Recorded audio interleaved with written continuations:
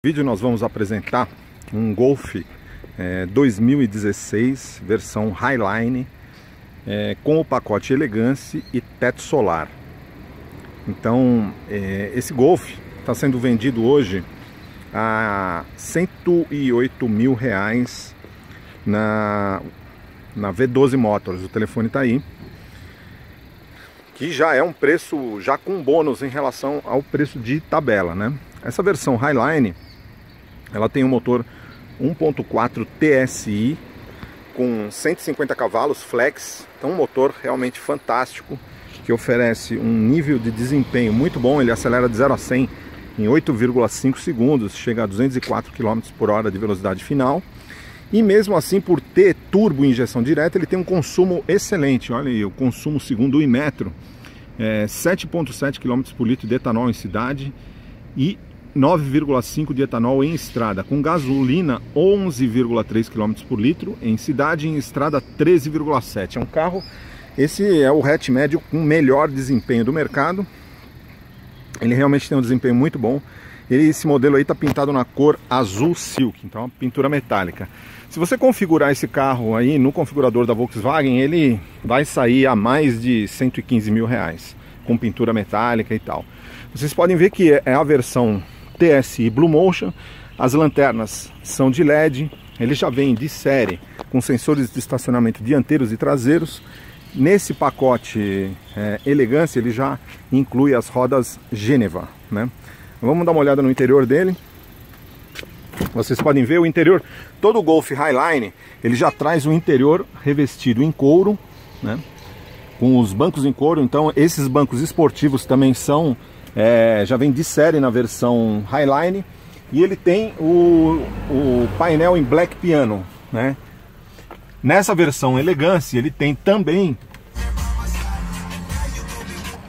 um sistema multimídia com tela de 6,5 polegadas, já com sistema de navegação integrado. Então o carro, nessa versão Highline com o pacote Elegance, ele já vem super completo. Câmbio automático de 6 marchas, esse é o melhor câmbio automático do mundo. Ele não dá manutenção nunca. Um câmbio realmente extremamente confiável, rápido, silencioso. Não é aquele câmbio DSG, daqueles câmbios que vinham no Golf alemão e no mexicano. Esse é um câmbio realmente que é um câmbio absurdamente robusto, feito para não dar problema mesmo, né? Vocês podem ver que ele tem uma saída de ar condicionado na parte traseira. Um dos destaques do Golf, né, é o acabamento interno. Vocês podem ver aqui, ó, ele é totalmente revestido em material soft touch, tanto essa parte superior dos painéis de porta, quanto a parte superior do painel. Então, realmente top. O porta-malas tem 320 litros, é um porta-malas bastante adequado, permite você abrir aí 60 a 40. Os vidros traseiros, os bancos traseiros, eles permitem você fazer uma divisão aqui, né? Todos os porta-objetos revestidos, né, de camurça para evitar ruído interno. Essa versão Highline, ela também tem alguns detalhes. À noite ele vem com você percebe que ele tem um sistema de iluminação ambiente em LED. Ele já vem com piloto automático, volante com comandos multifuncionais, seletores de trocas de marchas manuais através dos shift pedals. Então realmente um carro top. E nessa versão ele tem teto solar, né? Essa versão com teto solar. Então esse modelo de R$108 mil que a gente está mostrando aqui, ele já tem com o teto solar, o volante revestido em couro e ar-condicionado de comando digital com 2 zonas de climatização. E esse sistema multimídia, ele tem também, além de uma série de funcionalidades, né? Esse carro ele tem também o sistema start-stop, então ele desliga o carro automaticamente em paradas temporárias para economizar combustível, né? Então tem sistema de navegação. Quando você compra o carro, ele vem com... É necessário colocar um SD card com os mapas. Como ele não está com o mapa, ele fica dando essa informação, mas na hora que você pega o carro na concessionária, ele já vem com o mapa, né? O porta-luvas é totalmente revestido e refrigerado. Então é uma funcionalidade aí, um requinte construtivo do Golf, né? Então um carro realmente fantástico, o desempenho dele é excepcional e um carro muito gostoso de dirigir. A gente vai mostrar aí o comportamento dinâmico dele. Então realmente um carro que é muito agradável. A gente vai ver aí o motor, ó.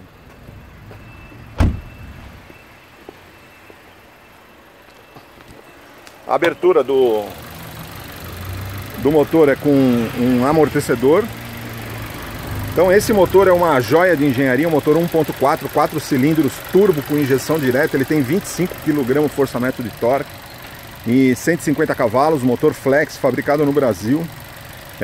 Esse motor leva os 1.295 kg desse Golf de 0 a 100 em 8,5 segundos, teste da 4 rodas com etanol. Ele já vem também com um sistema de posicionamento diurno. Essa versão Elegance tem faróis convencionais, de halogênio, né? Aí vocês estão vendo os sensores de estacionamento, o teto solar. Então o carro realmente muito bonito, com design sóbrio, né? Elegante, típico do Golf, né? Sem muitas frescuras, mas ele acaba se mantendo muito moderno por um longo período de tempo. Ele não envelhece, então isso é uma característica do Golf, né? Então é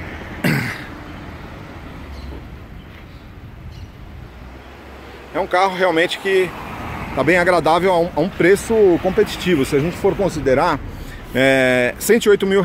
Se a gente só para a gente ter uma noção do quão competitivo que está esse preço, o Cruze Sport 6 com os mesmos equipamentos ele está saindo a 113. O Focus com os mesmos equipamentos ele está saindo a 111 mil reais. Esse carro ele tem vantagens em relação tanto ao Focus quanto ao Cruze. Ele tem 7 airbags de série, o Focus tem 6 e o Cruze tem 6 também, né? Ele já vem com controle de estabilidade, controle de tração, e o espaço interno dele é melhor tanto que do Focus quanto que do Cruze. Então, e ele tem um desempenho melhor também, bem melhor do que o do Focus em relação ao Cruze. O Cruze também está com uma motorização muito boa, moderna, um motor 1.4, um câmbio automático de 6 marchas, porém, no teste da revista 4 rodas, esse carro aí se mostrou o mais rápido e o com melhor consumo, apesar do Cruze realmente está muito parelho com o Golf em termos de desempenho. Entretanto, se você olhar o Cruze, ele não tem esses requintes de acabamento como o Golf. O painel do Cruze aqui é inteirinho de plástico duro. O Golf já tem um painel totalmente revestido de material emborrachado. Isso aqui garante que você vai ficar com o carro silencioso por muito tempo, né? A gente colocou uma matéria lá no blog de um Golf com 110 mil quilômetros que realmente está íntegro. E o Golf, em termos de prazer ao dirigir, ele é inigualável e comportamento dinâmico também. Se a gente for considerar em termos de desempenho, a gente pode ver que no teste do canal Acelerados, o Golf ele é em torno de 2 a 3 segundos mais rápido, esse Golf nacional, do que o Focus e que o Cruze na mesma pista. Então, evidenciando que se trata efetivamente, assim, comportamento dinâmico, não tem o que falar. Esse modelo nacional ele tem uma suspensão realmente que é uma grande sacada da Volkswagen. Ele colocou uma suspensão muito mais robusta, macia e teve uma altura elevada em relação ao solo. Então esse carro você consegue transitar, passar por valetas, lombadas, sem ralar nem nada, né? Ele está muito adaptado ao Brasil, né? A suspensão traseira semi-independente, ela se mostrou no teste do canal Acelerados mais rápido do que o modelo alemão, né? Eles fizeram um teste com a Audi A3 nacional, que é realmente a mesma suspensão desse carro. Ele foi mais rápido que o Golf alemão, que tem uma suspensão traseira independente. Então a suspensão traseira independente é muito legal na Alemanha, mas aqui no Brasil não funciona. Essa daqui, manutenção muito mais barata ela nunca desalinha o eixo traseiro, então você não precisa se preocupar com isso, muito mais robusta, aguenta a pancada e ela é mais macia também, permite um ajuste mais alto. Então realmente foi uma grande sacada esse tipo de suspensão. Ele está presente na maior parte dos Golfs vendidos na Europa, só os Golfs GTI e Golf que chega acima de 215 km por hora que eles usam o multilink, porque é onde tem a vantagem, né? Então eu sei que falam muito sobre suspensão multilink aí na internet, mas é tudo besteira. O fato é que esse Golf nacional, ele tem uma suspensão melhor do que a do importado, e basta você andar nos dois que você vai perceber. Isso não é questão de opinião, é questão de fatos, né? Você anda nos dois, o Golf nacional ele é mais suave, ele não tem barulho de suspensão, ele é mais macio, mais confortável e ele tem um comportamento dinâmico igual ou melhor ao do importado, tá? Então tudo que se fala aí na internet sobre suspensão multilink ser melhor é uma grande besteira de gente que não sabe o que está falando, não testou os dois carros e ficam analisando basicamente só olhando a ficha técnica.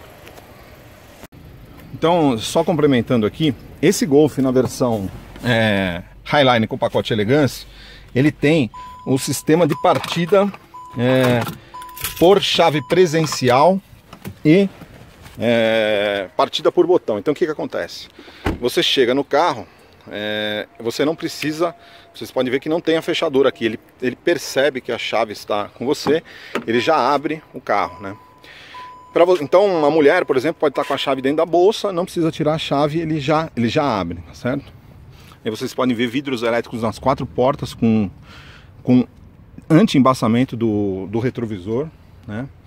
Sistema tilt down, e na hora de dar partida, simplesmente a chave estando dentro do carro, você simplesmente aperta o botão Start, que ele dá a partida no carro, né? Então esse é o sistema de partida do Golf Highline. Bom pessoal, então a gente está aqui no Golf Highline com pacote Elegance. Como a gente disse, esse carro aqui ele tem partida por botão e chave presencial, então basta entrar no carro, apertar o botão Start aqui. Esse carro tem motor 1.4 TSI, né? A gente já falou aí, com 150 cavalos, 25 kgfm de torque e um câmbio que é o melhor câmbio automático de 6 marchas do mundo. Esse câmbio não dá manutenção nunca, é extremamente robusto, testado aí em muitos carros adotam essa transmissão. Então realmente é uma transmissão bem suave, silenciosa e rápida, né? E está muito bem casada com esse motor turbo. A gente sabe que os motores turbos, eles têm uma característica de em baixa rotação, às vezes até 1500 RPM, ele não responder muito bem, tem aquele chamado lag do turbo, né? Até o turbo entrar em operação, ele demora um pouquinho. O que acontece? O Golf aqui, esse nacional, como a Volkswagen adotou esse câmbio com um conversor de torque, que é um câmbio mais caro do que os câmbios normalmente automatizados de dupla embreagem que eram usados no mexicano e no alemão, esse câmbio aqui é o mesmo usado no Golf vendido nos Estados Unidos, né? Então, o mesmo câmbio automático adotado no Golf vendido nos Estados Unidos. Então, ele tem a característica que o conversor de torque, ele faz o carro, você não percebe que é um motor turbo, ele parece um motor realmente muito maior, um motor 2.0, 2.4, porque o conversor de torque neutraliza esse efeito do baixo torque em baixa rotação, e você logo de cara, quando você acelera, você já tem uma resposta muito vigorosa do acelerador. Então um carro realmente que tem um desempenho excepcional, de 0 a 100 em 8,4 segundos, e o consumo dele aqui em Brasília, esse carro aqui, ele consome em torno de 13,5, 14 km por litro em cidade. Então é um consumo realmente excepcional, e o desempenho é fantástico.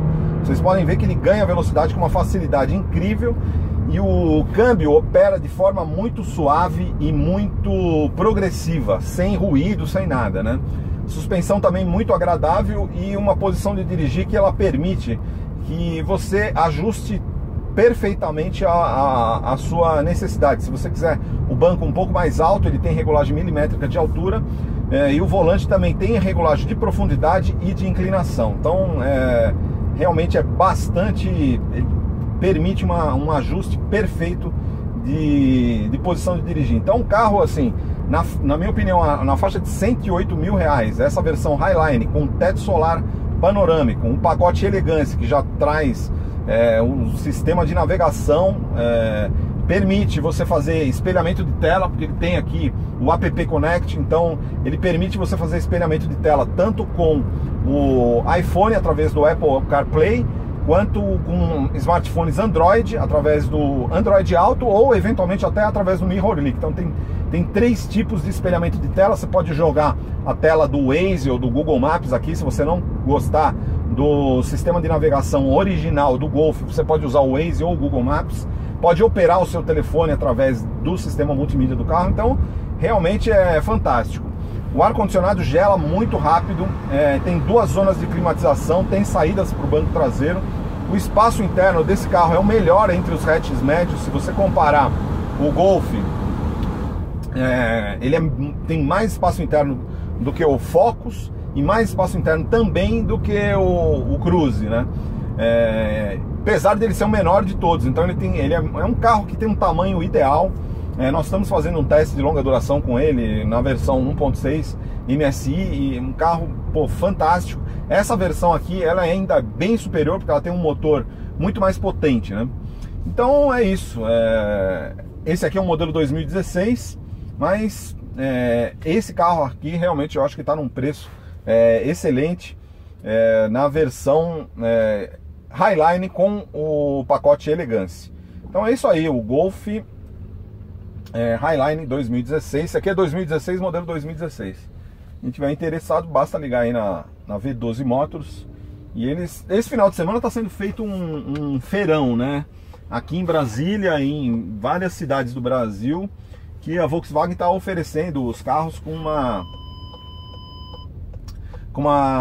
condições específicas, melhores, né? Taxa zero para o Up, taxa zero para o Gol 1.0 e descontos, né? Bônus, que nem a gente falou, esse carro aqui, se você fazer a configuração dele, ele vai ficar mais de R$115 mil, mas ele está sendo vendido a R$108 mil, já com pintura metálica, teto solar panorâmico e esse pacote Elegance que torna o Golf um carro realmente muito completo. Não tem nenhum hatch médio no mercado com 7 airbags, tem controle de estabilidade, controle de tração, diferencial XDS e EDS, que é um diferencial que faz ajuste também, ele aumenta a estabilidade. O acabamento interno do Golf é incomparável, não tem nenhum outro carro no mercado com um nível de acabamento desse.